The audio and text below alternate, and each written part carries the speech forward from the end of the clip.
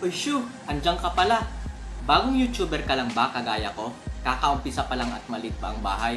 Napakaswerte mo at napadpad ka sa bidyong ito.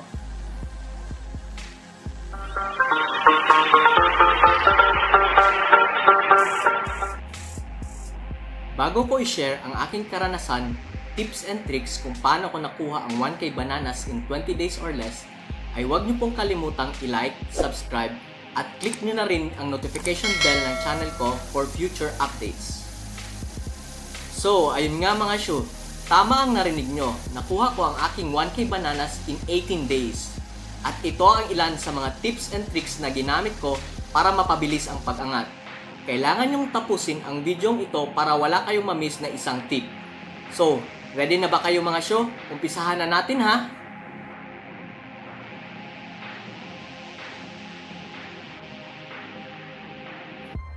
Number 1. Be motivated, be committed, and set a goal. Kailangan mong tanungin ang iyong sarili, bakit ko kailangan gawin to? Dahil ba nauuso ngayon at ginagawa ng mga kaibigan ko? Or dahil gusto ko talaga itong gawin? Tapos, start with a hope. Kailangan magkaroon ka ng malaking pag-asa na kakayanin mo ang gagawin mo. Have a positive mindset. Challenge also yourself. In my case, nag-set ako ng goal na kailangan in 20 days makuha ko ang 1K bananas at nakuha ko nga siya in 18 days. Kayang-kaya mo yun mga Shu. Dahil napanood mo ang video ito at i-apply mo, malay mo, in 2 weeks makukuha mo agad, di ba? Balitaan mo ako ha. Number 2. Be prepared. Maximize your available resources. Sabi nga nila, huwag kang pumunta sa isang gyera kung wala kang dalang baril at kulang ang iyong bala, or huwag kang pumasok sa school na wala kang dalang lapis at papel. So, kailangan nating maghanda sa mga gagamitin nating gadgets.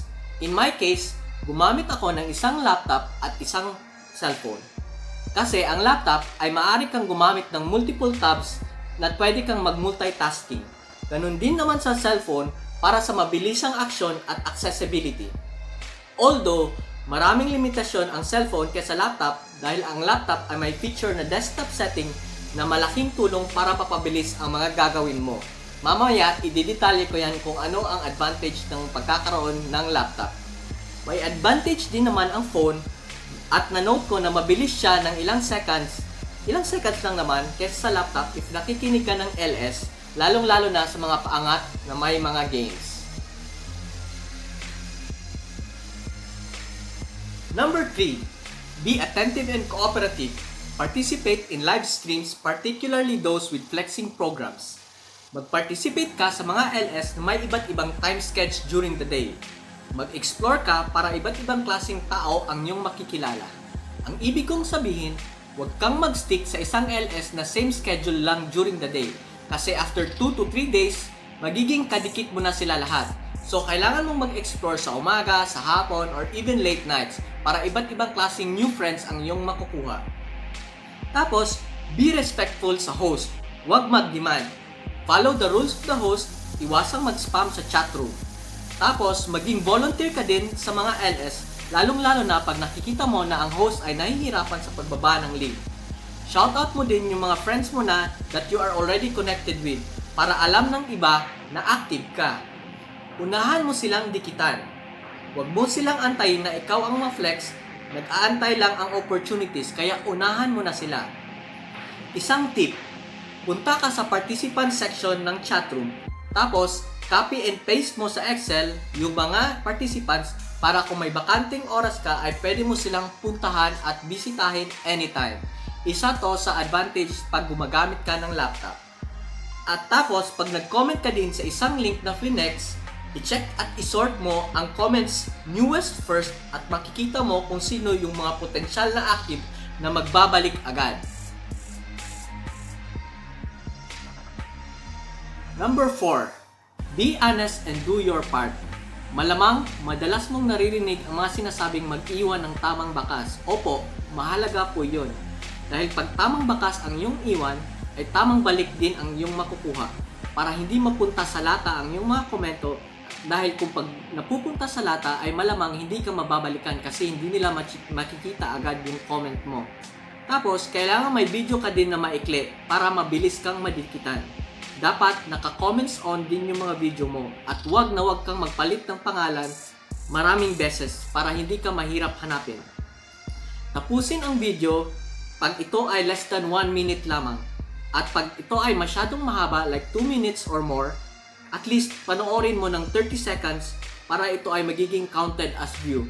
Tapos, huwag kang mag-iwan ng iba't ibang mga komento na hindi nararapat at naaayon sa video para saktong-sakto ang iyong pagdikit.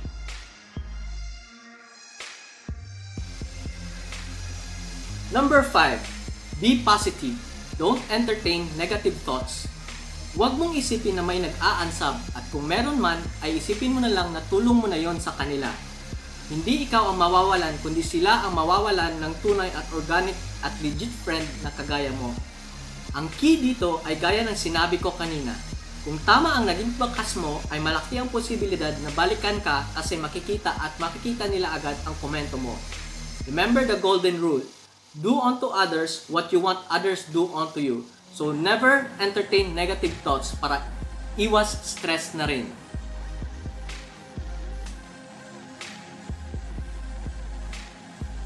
Number 6.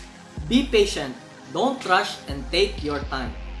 Huwag po tayong mainip at habaan natin ang ating pasensya. Kailangan natin i-consider ang location ng iba. Malay natin, lalong-lalo na yung mga nasa Pilipinas, ay data lang ang ginagamit. Unlike yung mga nasa ibang bansa na mostly only Wi-Fi. Kailangan nating i-note na maximum of 75 lang ang pwede nating dikitan sa isang araw. So, baka dahil na-maximize na sila kaya hindi sila nakapagbalik agad. Kailangan nating irespeto din ang kanilang oras.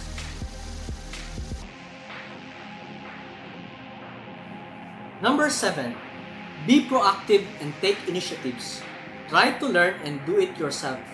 Kung meron kang mga confusions like mga terms, ay pwede mo itong i-research gamit si Google at pwede na rin mismo kay YouTube. Pwede ka rin magbasa ng community guidelines and frequently ask questions kay YouTube na available anytime. Para sa dagdag kaalaman, wag na wag po tayong mahiyang magtanong kung may katuturan din naman. Also, I advise you to join communities para din meron kang matatanungan na mga kaibigan kung sakaling meron kang confusions.